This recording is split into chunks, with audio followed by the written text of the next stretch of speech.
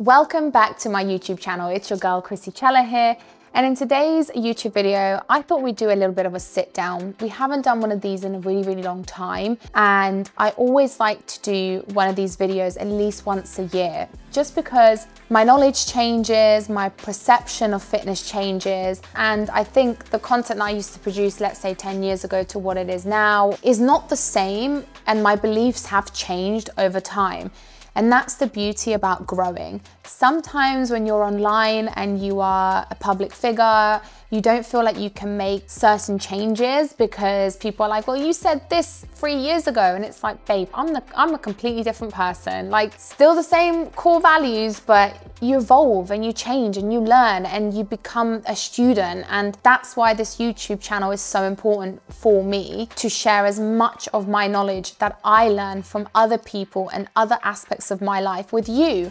So hopefully one day you can benefit from it, or you just feel less alone and you know that we're on this journey of growth together. So for this YouTube video, I thought I would go through 5 things I truly believe every single gym girl should know. These 5 things are things that I wish I knew. These 5 things are things that maybe you're not expecting, maybe you do.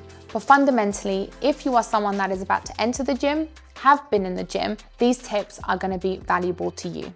Tip number 1, having a program. I know it's not that different, I know you've probably heard it before, but are you actually doing it? Let me explain why this is so important. For such a long time, I was going into the gym and I was doing random workouts and I was trialing random workouts, especially because part of my job and what I do is to build programs for the Evolve You app. That's why I have all of my training programs, and that's why I have all of my information about how you can evolve in your training. So for me, one of my jobs is to trial a lot of things, exercises, new routines. But what I was finding was, because I was trialing all these routines, I also was not progressing within myself because it wasn't consistent and it wasn't concise. So whilst it was benefiting everyone else, it wasn't really benefiting myself. It wasn't until I stuck to a program, to a structure, that is when I saw the most growth. I mean, look at this picture to this picture. These are my glute gains here, and this is pretty much now.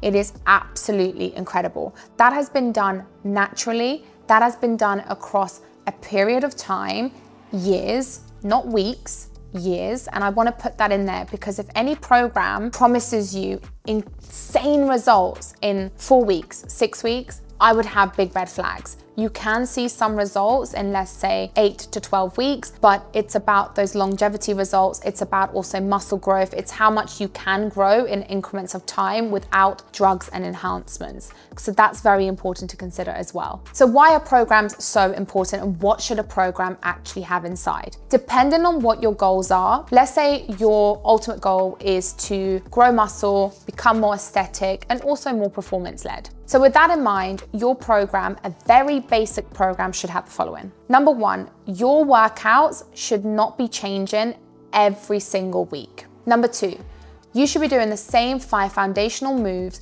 over and over and over again for the rest of your life. A squat is a squat. You only get better at it and you only lift heavier with it, but it's fundamentally a squat. Number 3, there should be some form of unilateral movements. Single arm, single leg movements are so important for overall health, balance, and also aesthetics. Number 4, isolations and accessories. Just because everyone preaches about compounds, it doesn't mean you also forget about your isolations.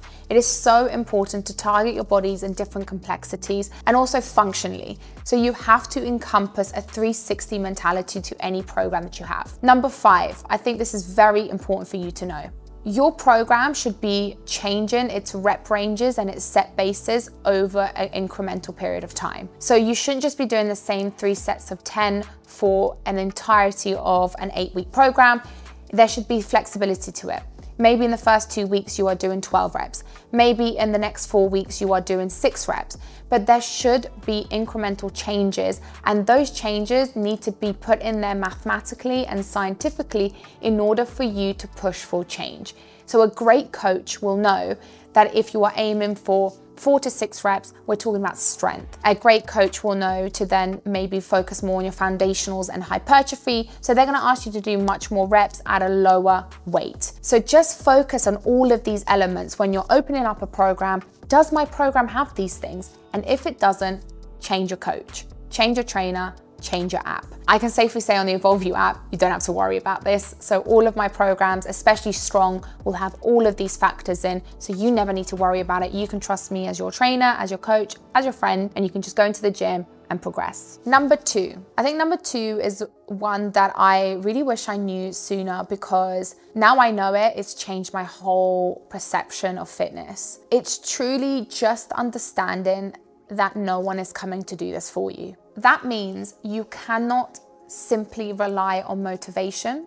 You cannot simply rely on someone to just constantly be accountable to push you when you're not even accountable for yourself. So my question to you is, when is the last time you actually grounded yourself, you stopped for a second for your day-to-day intensity of your life, and you went, why am I doing what I'm doing? And is this even serving me? Like, why am I doing what I'm doing? We spend such a long time trying to chase for the progress, trying to chase for the aesthetics, that we're not even realizing why we're even doing it in the first place. You cannot expect other people to evolve and change and respect you or around you if you're not willing to do it for yourself. And I'm sorry, but that's the fundamental of it. Go and do this for yourself. Understand no one's coming, so you need to pull up your socks and go do it. A bit of harsh love, but it's the reality. Motivation is going to come and go, so consistency is going to be your absolute best friend. There will be difficult days, there will be difficult weeks. Trust me, I had a whole difficult year of being in and out of hospital, but it is not going to stop you.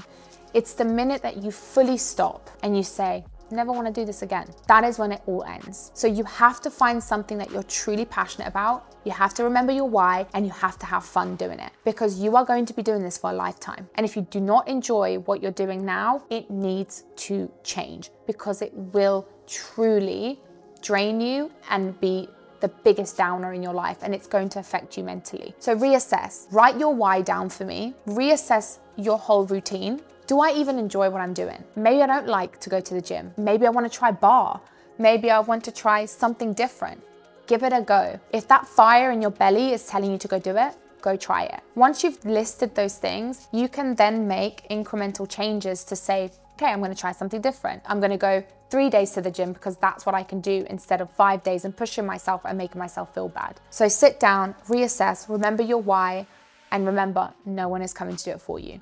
Number 3, please start tracking your weights. This is so important. We think that progress is made when you're stepping onto the scales and you're looking at the numbers, and let's say it's not changed, and then you're like, oh my gosh, it hasn't changed. I haven't changed. I've let myself down. And then it's like, wait, when's the last time you actually tracked your weights?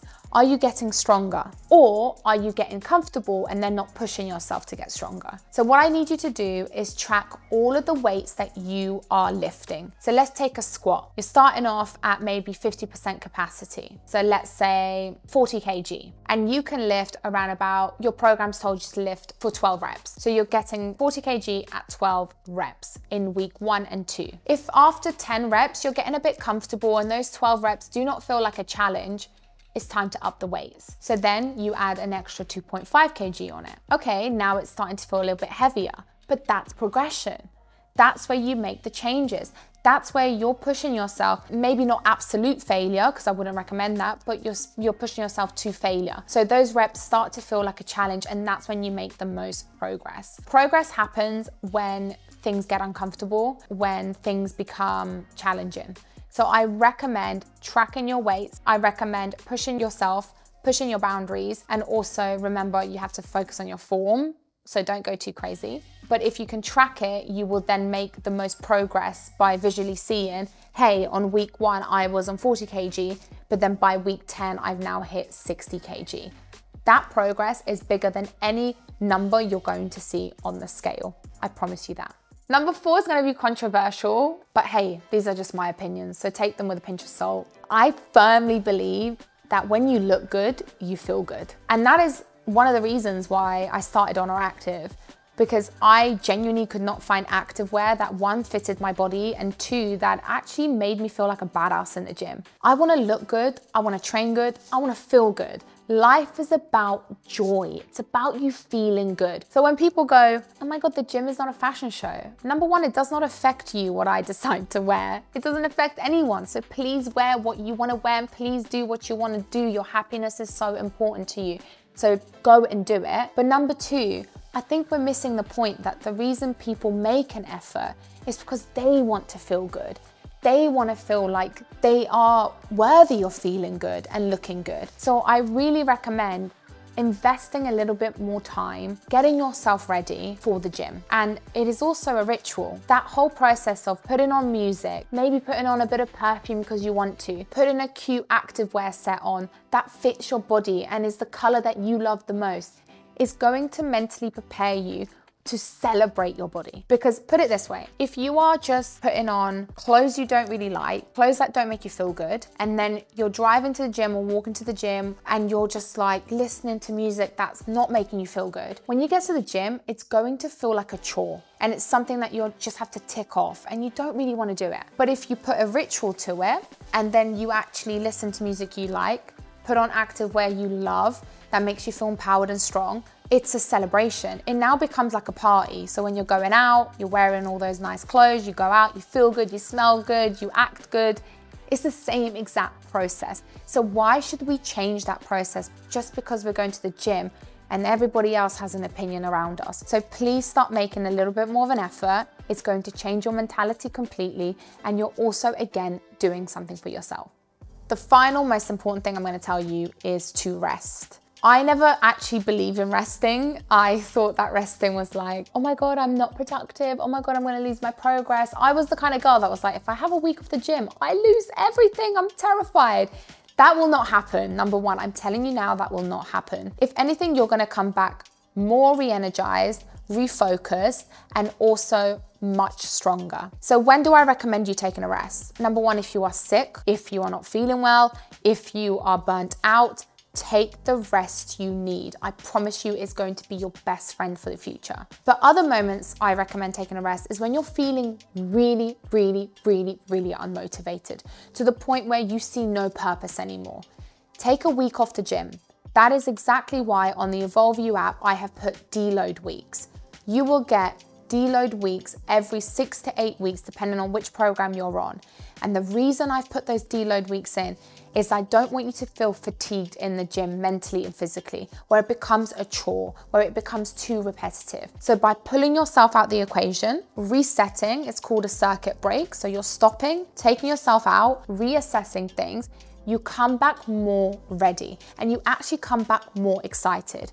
So I would recommend those deload weeks, and in those weeks, reassess your why, get your plan ready, go and do other active things that you've wanted to maybe try. Actually just sit and watch Netflix and enjoy it and not feel bad, and just like be present with your family and friends and people you love, and not worrying about going to the gym, which you never should do really, because the gym is there to elevate your life, not consume it. But also it's a great opportunity for you to miss the gym. You want to miss it slightly. That's when you know you really love something, when you really miss it. So take a week, take 2 weeks, however long you need. But remember, the aim of the game is to not stop. When I was in and out of hospital a year ago, honestly, I didn't realize how much my body needed rest, especially running companies and doing what I'm doing. I had burnt myself out from both ends of the candle, and it got to the point where my fuse was so short, I was becoming not so nice to be around, and I was becoming ultra difficult on myself, and I doubted everything. And as a result, the gym became just another thing for me to do. It wasn't until I genuinely sat myself down and was like, Krissy, what are you doing? You deserve to be happy, you deserve to rest, you deserve to actually be present. That's when I realized it's not that I hate the gym. I'm actually just really tired and burnt out. I love the gym. It's not until I did that that I realized how much I loved my job and what I do and the people I work with. And that's why stopping and resting is so important to your overall progression and growth in life. So please, if you haven't done it in a while, take a break, rest, reset, come back stronger. I hope you've enjoyed this video, and I hope you've enjoyed this sit down. Let me know if any of the tips maybe spoke to you, maybe reassured you, or even just reminded you that we're growing and we're learning and we're evolving, and this is a lifetime. This is a timeless journey that you are on, and I'm just there to constantly remind you, like your big sister, you've got this. And it's going to be hard at times, but fundamentally you're going to be okay. I promise you that you're going to be okay. So let me know what you thought in the comments below. Make sure you leave a thumbs up. It goes so far. Every time you show support in this channel, it means it just helps us create better content for you, me to grow the team, meaning you can get more free fitness content, and it also motivates me to do more content for you. So show that love, show creators your love. It means a lot. And remember, I love you always and forever. Bye.